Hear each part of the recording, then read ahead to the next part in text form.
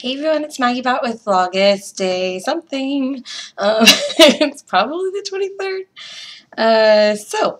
I have a friend in town, Nicholas Co from Twitter. We've been friends for just about a year now. I mean, like friends that talk outside of just Twitter. But they're in town, so we've been playing games, and today there's going to be more games as soon as I'm done with this. I'm going to get them up, and we're going to go play games. But I was super excited, so they showed me Yunnan yesterday. This is an Argentum Verlag game that came out a couple years back. I think 2013 is what we agreed on. And unfortunately, I knew about it, got excited about it, really wanted to play it, and then nothing. And for a long time, it wasn't even available through regular distribution in the States. And this year, when Passport Game Studios made a partnership with Argentum Verlag, it very quietly landed in stores in about April. To no applause or anything. And so it's just kind of sat languishing on shelves. I don't think it's even selling at the moment, but it's such a fabulous game that I was super excited, so I got to play it. And for any of you that follow my Instagram or my Twitter, you saw that it's absolutely gorgeous. The big old board, it's like the centerpiece, and what's really nice is that you don't really have a tableau or anything, so it's not much of a table hog, which almost everything I've been playing lately has been tableau builders, so it's actually kind of nice when you can centralize the game all in one place. So in the game it is 2 to 5 players, probably 3 to 5 players, sorry. I've heard nothing but gripes about the 2-player version of this. However, Nicholas said that if you control two entities in the game, so if you control 2 colors but use the same score marker, that's how they dealt with the 2-player. To each their own. I probably won't get around to trying it, but the game is fabulous for lots of players. Famously mean. It's very competitive, and it's not apologetic at all. So if you have more favor with the king and you and your movement in the same space as me, I'm getting knocked back. So you can lose a lot of money by having someone knock you out of the spaces. So you have to just either compete on the favor track or know that that's going to happen and do other things. What's fantastic, which I forgot in the first like 8 times I filmed this vlog, the economy in this game is such where at the end of the round you calculate how much money everybody's earned. So your guys on different places, and I'll go over a little bit of the gameplay in a second, but wherever they are, they earn money, and you calculate that, and that decides your turn order for the next turn. And then in turn order you decide how much of that is money and how much of that is straight up victory points, 1 to 1. So if I earned 25 money for the round but I only need 6 to get the actions I need next round, I take 19 points. And the game is triggered to be over when someone reaches 80 points, or if all the gifts on the board are gone, but don't worry about that. So 80 points, so there's definitely 2 strategies, and I was very scared about this because I kind of remember hearing about this when the game came out, that in the game you can pay as many points, you can go as negative as you like, and so 2 of the players in our 4-player game went all the way down to like negative, I want to say it was like negative 10 or something, and then you kind of raise up a bunch of stuff and you boomerang back around, and you just do that with one fell swoop. Or you can kind of do what I do and just take a little points, take a little points, take a little points, and build an engine. I never went negative.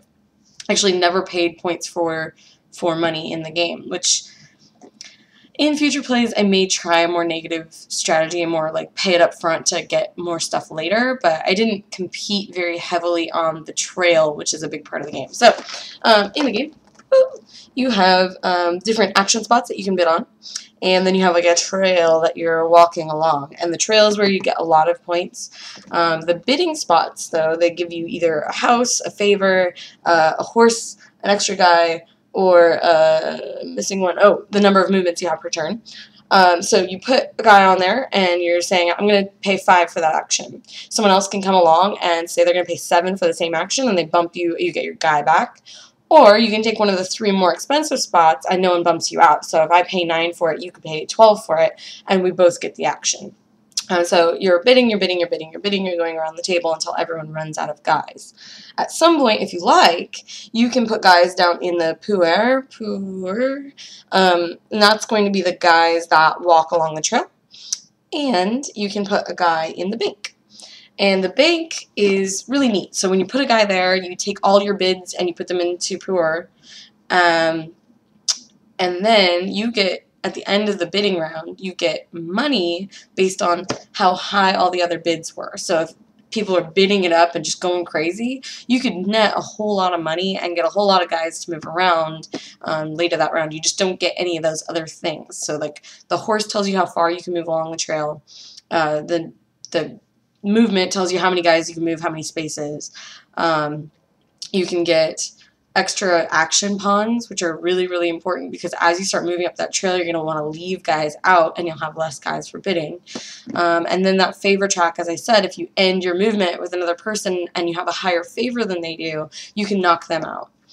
And then there's a take a stuff. So at the beginning of the game, you don't have any of your stuff. You've got tea houses, trading houses, bridges.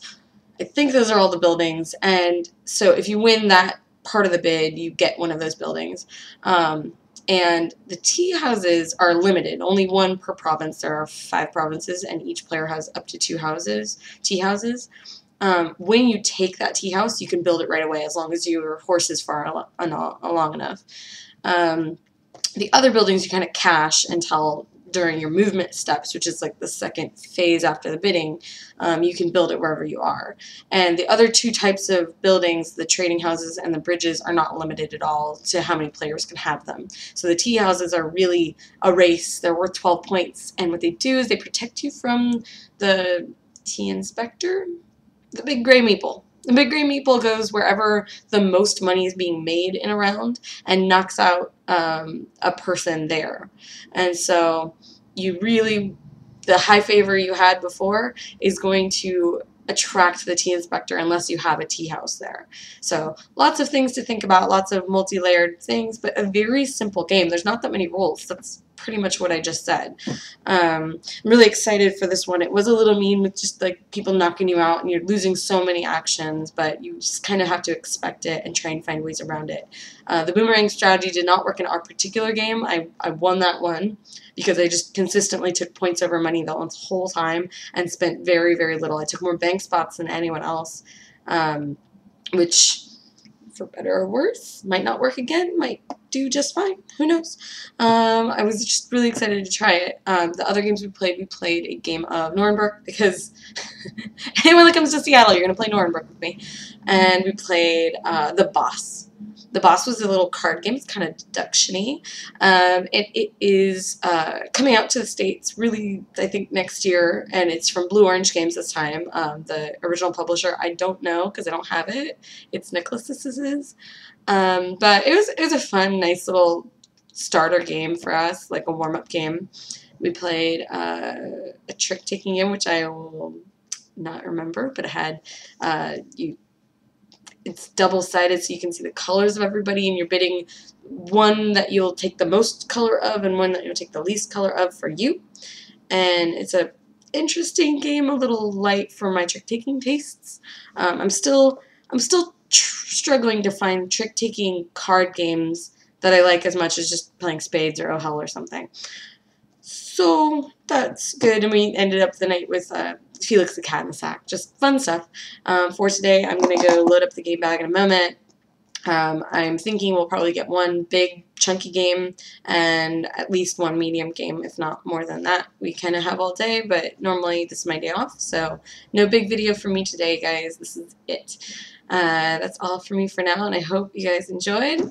Check out Yunnan if you get a moment. You can find it pretty much everywhere now because it's totally available to order. Passport Games brought it in from Argentum Verlag. And I will be playing this a lot more very soon. First got to read the rulebook, and then I'm going to play it a lot. Goodbye.